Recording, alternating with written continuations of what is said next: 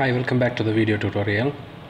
So in the last video we have discussed how we can save a presentation, open a presentation, basic file operations.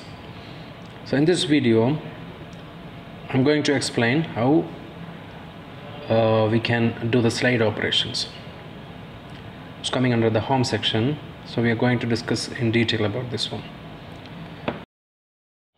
So we have opened the PowerPoint and you can see there is two slides. I'm going to delete the second slide, so let's explain from the scratch. So today we are discussing about the slide section, as I told. So when you click on the new slide under the home tab, you will see a number of themes there. You can see when we click on one of the theme, it's coming, the model it's coming is like, it's different from one another. So this was the title slide, and there is title and content slide, section header, to content, comparison, title only, blank, content with caption, picture with caption. So these are the Office themes they are giving in default. You can choose one of them directly for you to start working directly. So if you're in, otherwise you have to insert a blank template, then you can add sections. So this is easy for us to manage if it's a title header, title slide, or if you need the contents, comparison of two contents. So in this way we can organize our slides. So as you know, when you create a slide, you will have different type of slides. One of maybe some of them it's heading, title of the topics, and then you have explanations with the graph, with the table, with the pictures, videos, and all those stuffs. So here you can see that I'm inserting a table using this shortcut method. I'm going to explain in detail when we are going to discuss the insert tab, but this just I'm showing how we can insert the table on the theme what we have installed. And similarly we can insert charts. We have different types of charts. You can see on the left side column line, pie diagram, bar diagram, area diagram, XY scale. So I'm just insert one chart. It's nothing to do with any data, I'm just giving some random data. It's already there, some random data, so there we can edit that one. I'm just gonna give names like group 1, group 2, and group 3, so you can see the changes it's happening on the chart. We'll discuss all in detail in coming chapter. I will make sure that you know how to insert the chart and which type of chart, like pie diagram, XY diagram, whatever you need. So that's not a big deal. At present you don't need that. I'm just showing that you have an option to insert it directly when we using the slide themes. You don't need to go to insert and look for the charts or tables or pictures, whatever. So this is one good advantage with the charts section, with the insert section we have in the slide theme. Here you can see I'm inserting a picture from online. I'm searching on the Bing, Microsoft picture gallery. I search for a flower because I like flowers very much. Okay, that's fine. It's inserting the picture. It depends on the speed of your internet connection as well as the size of the picture. So this is about, so I assume that you know how to insert the pictures, videos, charts using the direct method, like shortcut method that we have got through the slide section. And then we have blank template. A blank template, you can do whatever we want, like inserting triangles, rectangles, circles, for us to do it ourselves. And this one, it's a different templates or different theme. Here we can add title and subtitles like subtext, I'm giving something randomly. There is no meaning in actually. Main points of PowerPoint tutorial, and we can give him its name slide and description. So just showing this one. There's nothing to do with this with the slides. And we have duplicate selected slides option.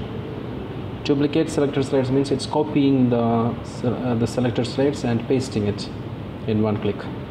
Manually you can do that, Ctrl C, Ctrl V, or copy paste, but here you are doing directly duplicating. And slides from outline option you have, it's nothing but outline of the slides you can insert to the slide that you have here. So we'll discuss it later when we have a slide. And here we can reuse slides. Reusing slides, it's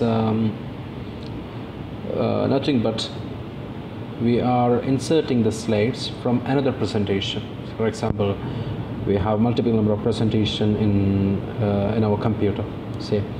So in a meeting you need some slides from the previous meetings or the previous presentation that you have made, which has relevance in the new presentation. So for sure you need to insert the slides. You don't need to copy and paste, you need to select. So you can directly insert the slides from the external source.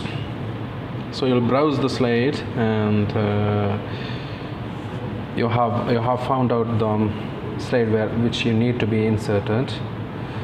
So after that you can double click on the slide, and you can also choose now how many number of slides you need to insert. If you have more slides, for sure you can insert, you can choose the number of slides, but unfortunately I have only one slide. This one I made it for my thumbnail in my previous video. So you can see when right click, you can insert all slides, you can insert selective slides, whatever. So basically you just need to understand you can insert the slides from another presentation. Okay, then we can go with the layout. For example, we have one layout on our slide, we need to change it. So in this case you can click on the slide and change it. You see the changes happening on the screen, which is automatically removing the sections depending on the layout that we have chosen. And then you can also reset the slides. And this is an important topic, sectioning. Sectioning means you have number of topics or number of subtopics to be discussed in a presentation, like main tab and subsections. So for example, as far as our presentation is concerned, or tutorial is concerned, we have so far discussed the main section and we are discussing the home tab now. So I'm just giving subsection names as home tab, and you can see that I can move the slides from one section to another section to organize. For example, if you have some slides to be gone to the main section, so we can just drag and drop on the top. So here I'm gonna give it the name introduction section for the beginning, and I'm giving the home tab for the second section. We can have multiple number of sections, so it will be easy for us to see what are the slides under the section. We can organize basically, and we can do number of operations that I'm showing in the screen. Removing the section, it will remove the section, remove section and slides, which means it will remove the section as well as the slides inside it. And remove all selection means it's removing all sections, but not slides. So this is about sections. And you have collapse all and expand all. You see the changes. Collapse all means it's showing the titles. You can expand it, and expand all means you can expand all the collapsed sections at a time. But also you can expand it one by one if it's up to you how you want to explain to them. But in a presentation, when you go to the presentation, it doesn't matter actually. But for you to understand, for you to organize, it's very important, the sectioning of the presentation. still have a lot of topics to be discussed under the home section. Keep watching, keep subscribed. Click on the bell icon if you want the notification for the next videos. And thank you for watching.